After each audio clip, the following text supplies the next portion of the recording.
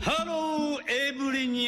My name is Nalo, and today we're going to be looking at the less loved investments in CS. These are going to be items that are for people that don't really believe the hype and would rather fill more of a niche. But before that, let's talk about the sponsor of today's video, SkinsMonkey. This video is sponsored by SkinsMonkey. SkinsMonkey is a website that you can take all of the skins that you don't want anymore and upgrade them into something pretty cool. Even if the item that you trade for is on a trade hold, it'll be added to your SkinsMonkey backpack until it's ready to be withdrawn. When you use code Nalo, there's actually two bonuses that you get on the site. The first one is an up to $5 bonus when trading skins, and the second one is an added 5% bonus when you're topping up your balance. And this is on top of the 30% bonus they already give you. And even if you don't have any skins to trade, SkinsMonkey actually has daily, weekly, and monthly giveaways that you can enter completely for free with a variety of ways to gain more entries. So check out this great site SkinsMonkey by using my link in the description below for these extra bonuses. So quick note before we start, if you're looking for item investments that have hype as a factor, then you're going to want to look at this video that I made. Underrated investments usually implies the item doesn't have as much hype. And generally speaking, with the upcoming release of CS2, hype is actually one of the biggest factors for upward price movement in the short term. So generally, this video is going to be better for people that are maybe looking to diversify their investments and already have a lot of hyped items. So just keep that in mind, and let's start with this list. So you're going to be seeing a little bit of a different style for this video, and we're going to be talking about the MP9 Army Sheen to start off. So the MP9 Army Sheen is one that some people have talked about in closer investment circles, but isn't really getting a whole lot of talk, but it has a lot of solid factors for its investment potential.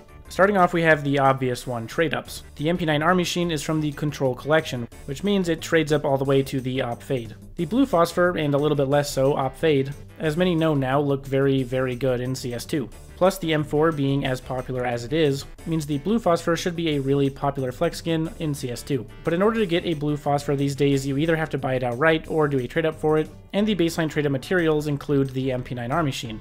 Now, the reason this is important is because although there are a ton of MP9 Army Sheens out there, the fact that it's used in trade-ups means that in the long term, its quantity will decline, and more supply of it can't be created. What we have now is the end of it. Now, the second factor is what sets the Army Sheen apart from the other grays in the Control Collection. The Army Sheen actually has the best float cap for getting 00 or 000 floats. These are more desired for people that are doing trade-ups because they get lower float results. As a result, it also makes it easier to get lower float Army Sheens while you're actually buying them. In fact, if you just simply mass buy them, there's a very good chance you'll get 00 floats very easily.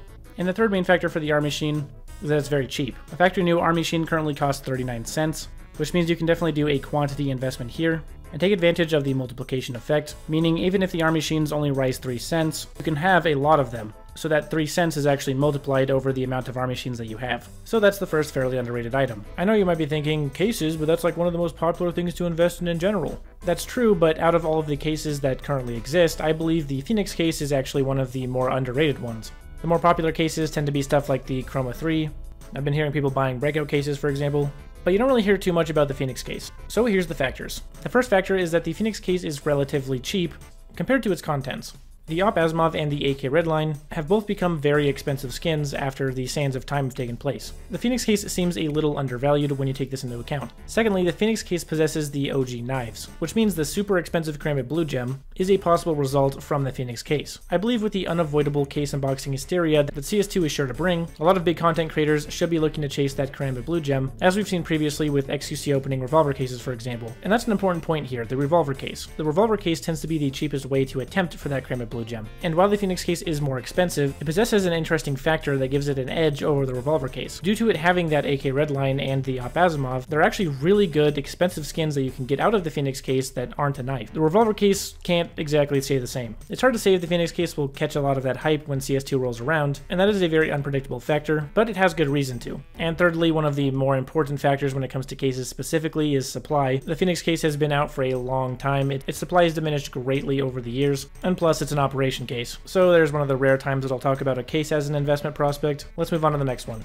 Next up, I actually wanted to talk about Shadow Daggers. Now for this base specifically, I just want to draw your attention to some factors about them. I don't necessarily urge you to buy them. Not only are they very expensive, which means a little bit more of a suboptimal investment because you can't quantity invest with these, but I'm also not personally super convinced on them. However, I have heard a lot of talk about them, so I wanted to relay some of the factors to you. Firstly, and probably the biggest one, the glitch that existed with the Shadow Daggers crosshair is actually fixed now. Many people do believe that this was a huge problem in CSGO that was holding the Shadow Daggers back from being an expensive knife. And there is logic to that. The Shadow Daggers are an exclusive knife from the Shadow case. But it's important to point out that the Bowie knife is also an exclusive case knife. Yes, you can get Shadow Daggers and Bowie knives from other cases, but in their original offering, the Wildfire and Shadow case, the only knife you can get is a Shadow or Bowie. Also, the Butterfly knife is exclusive from the Breakout case. Now, the important difference here is the Bowie knife, like the Shadow Daggers, is not a very well-liked knife. The Butterfly is a well-liked knife. It has fantastic animations, it just straight up looks cool. You can't exactly say the same for the Bowie and Shadow Daggers, and the Bowie never had a crosshair problem. So if you're thinking about buying Shadow Daggers as more of a play skin investment here, keep those factors in mind. I do think there will be an uptick for Shadow Daggers just because of the glitch being fixed, but you gotta remember that not everyone even knew that the glitch existed in the first place. Shadow Daggers are just generally an unpopular knife. Now again, this section is not to urge anybody to buy Shadow Daggers, I just wanted to talk about some of the things that I've heard about it and offer some thoughts. Okay, now this next one is going to be super weird, but honestly I think it's kind of fun. It is actually going to be AK Jungle Sprays. Calm down, I know, this is a super weird one. For starters, the AK Jungle Spray is actually float capped and factory new. It's a very old skin, there are a lot of skins that have this .06 factory new float cap. But the difference with the AK Jungle Spray is that unlike something like the Scar Splash Jam or the Glittle Winter Forest, we're talking about an AK, the highest usage rate rifle in CSGO. Now the crux of my argument here, it can only be described as fun. So prior to CSGO, we actually didn't have skins. CSGO was the first iteration of skins ever. And now that we're moving on to CS2, I believe there will be some level of growing nostalgia for the early days of skins. Now again, that's just my opinion, but it's something that I could see happening. And also, to be honest, I kind of just really like the AK Jungle Spray. Now its price performance is pretty much just as you could expect for a skin this old. Slow moving, upward incline. So it looks to be a little bit more on the safer side of things. It's also important to note here that the minimal wear Jungle Spray doesn't actually have a float cap. It's also important to note that for minimal wear Jungle Sprays, there's actually no float cap. The float cap is in factory new and battle scarred, and yet the minimal wear AK Jungle Spray is actually $16. Now this definitely isn't the most vibrant, shiny, amazing, great looking skin that we have in the entire game, but I think it's sort of a niche relic of the era. So hey, if you're maybe a little bit more of an eccentric investor, keep your eye on it. And full disclosure, I do actually own an AK Jungle Spray, but it's just a silly play skin and field tested, so it's not even optimal for what I'm talking about here. And the final investment I want to talk about in this video, this one is also kind of based on nostalgia, but I think this one actually has a little bit more of a strong nostalgia argument, and these are items that signify big historical moments from CSGO. So for example, Olaf Pass Scouts, and on the much more expensive side, Olaf Pass Pink DD Pats. Another example here is the MLG Columbus All-Star items, which I'm sure some of you newer people didn't even know existed. These kind of items are these cool sort of landmarks in CSGO's history, and there are more than the two I just stated, but I think as we move into CS2, a lot of these items that have these big attachments to pro players, or major tournaments, could become even more rare and desirable than they currently are. Esports is a giant part of CS, and it's not going to die off as we move into CS2. Now, although these items are extremely slow moving because of how rare they are, they have actually shown some really incredible price movement just over the time that CSGO has existed. The All-Star Nuke items, for example, now have become ridiculously rare to even see compared to what they used to be. I actually made an entire video dedicated to them a long time ago because they're one of my favorite little pieces of the game, and back then you could actually obtain them for way cheaper than you can now. So yeah, another eccentric thing to consider, but I think the nostalgia argument here is a little bit more strong. And that's going to go ahead and close off the video, guys.